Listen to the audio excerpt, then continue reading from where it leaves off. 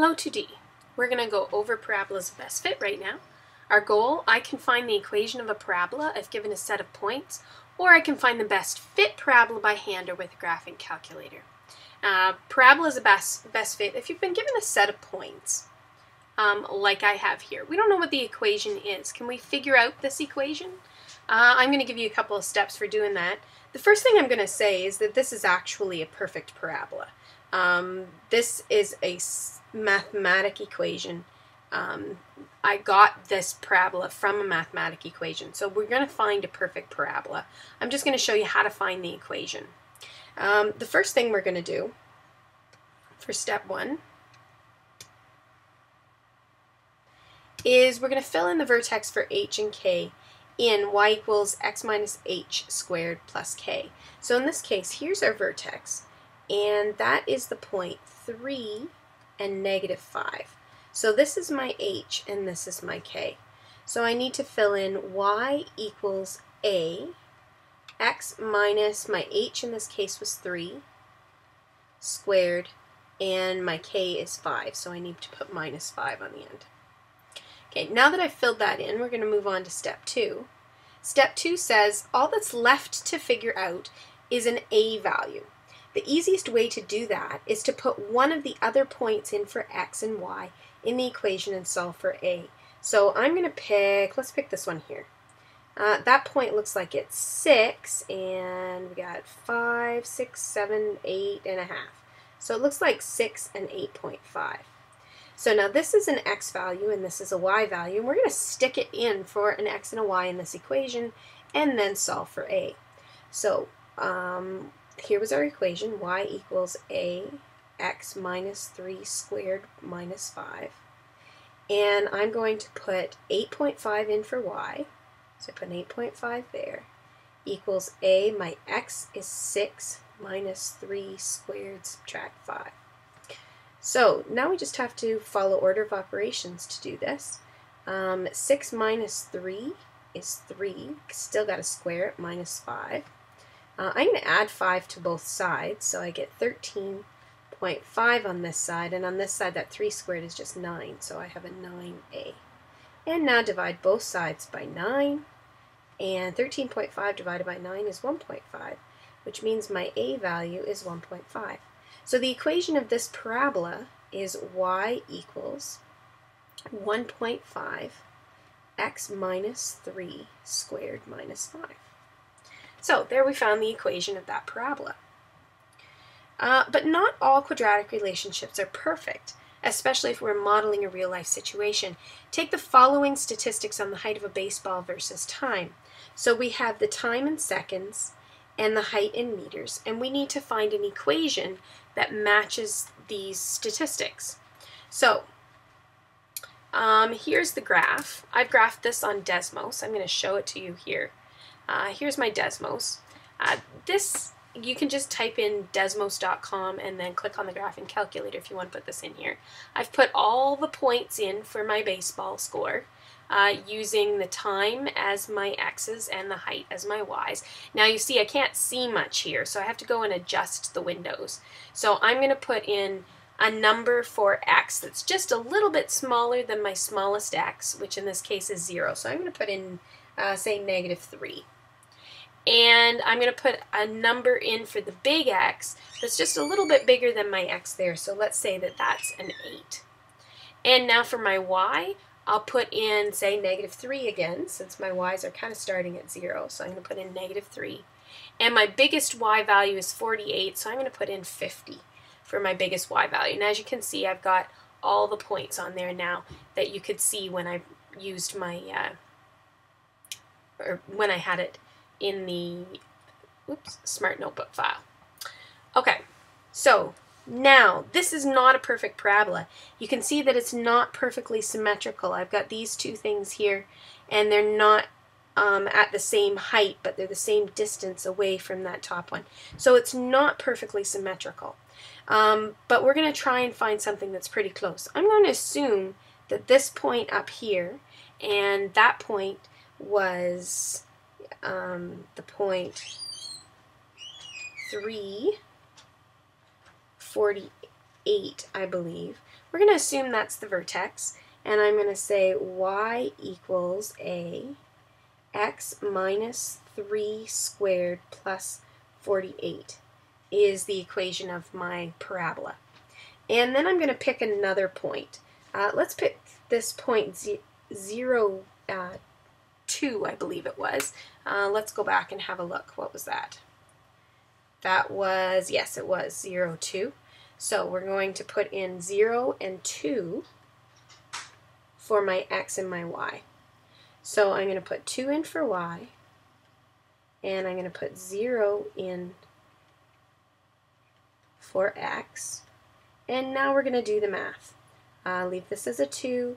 0 minus 3 is negative 3 squared is 9. So I get 9a plus 48. I'm going to subtract 48 from both sides, which means I get negative 46 on this side, and 9a.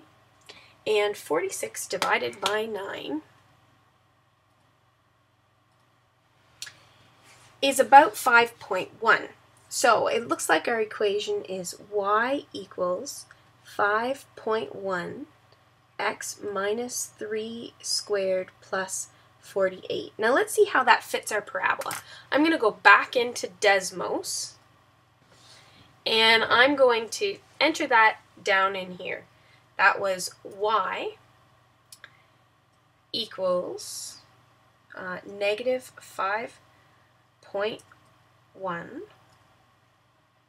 comma x minus 3 squared plus 48. How's that fit our parabola? That actually looks pretty good.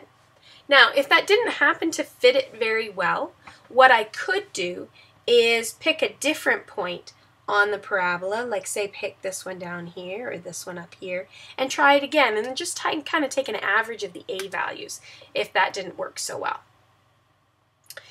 But that actually looks like it worked pretty well. So I'm going to say that this is the best fit parabola for that data. Now we can actually use the graphing calculator to find the best fit data, and I'm going to do that for you now. Now your calculator, when you pull up the graphing calculator, the first thing you should do is clear the RAM. Now this one already says the RAM's cleared, but I'll show you again how to clear the RAM. We go second, then press plus, and then do 7, 1, 2. And I have that information for you right here in this slide, and you have that in your note that if you printed it off, you'd have it. You have all of this information. You don't have to write very much down here, but it might be a good idea once you get the graphing calculator in class to try and follow these instructions again. So we're going to press Stat and then go into Edit to get our list value. And then once we've got our lists, we're going to enter our numbers in list 1 and list 2. So I'm going to go ahead and do that. And then we're going to go over to list 2 and enter 2, 27, 42, 48, 43, 29, and 5. Now I'm just doing that on my keyboard, but of course you can press the buttons on the calculator to do that. Now, to be able to graph this on the screen, we have to turn the plot on. So to turn the plot on, and this just tells the calculator that we want it to actually graph the points we put on there, we press the second and the y equals like I just did, and you'll get this screen here. And then we have to see how it says they're all off. We're going to turn it on by pressing enter, and then enter again will highlight the on right in there. So now if I press graph, you'll notice I get a couple of points, but I don't get enough of them. I've got the same problem here as I had with the Desmos calculator. I've got to adjust my window settings. So that's this stuff down here. We're going to have to adjust our window settings. And when we adjust our window settings, we're going to have to go, we press window, and we go a little bit lower than our minimum. So I'm going to use -3 again. And a little bit higher than our maximum, and remember this is what we put in list 1, so I'm going to use 8. and then I'm going to use -3, which is a little bit smaller than 0, and our maximum y value is 48, so I'm going to go to 50. Now when I press graph, I should have all of those points there, and you can see that in the slide that I gave you as well. Now to get it to give us an equation for those points, here's what we're going to do. We're going to press we're going to press stat, and then we're going to press over to the calc menu. And in the calc menu, we're going to choose number 5 that says quadrag. So when I choose number 5, I get this screen here, and I have to press enter in order to give it an equation. Now here's our equation. Okay, now that has given us our equation. If we want it to graph that equation, we have to tell it to do that. And the information for how to get it to do that is over on here. Okay, so we're going to use these commands to get it to put the graph on there. So here we go. The first thing we have to do is press y equals. This is where we put in equations to graph. And then we have to tell it to put the regression equation in, and there's quite a few buttons we have to press to do this. The first button we press is this one down here. This is vars. And then we want to press the number 5 to go down to statistics, or you can scroll down and press enter, but we can just press number 5. Then we need to press the over button a couple of times to get to equation, and then you'll notice here it says regression equation, and that's the one we want. So we can press 1 or enter. One or the other will get us there. And this puts in the whole equation. Now when we press graph, we can see that it goes through the points quite nicely. And so if we were going to write that down, so here I have the whole thing. If we're going to write down this equation, say I asked you what the regression equation was, we wouldn't write down all of those numbers. Here's the x squared right there, and here's the x, and then the last thing is the constant term. So I'd just go to a couple of digits there. So I would say y equals -4.90.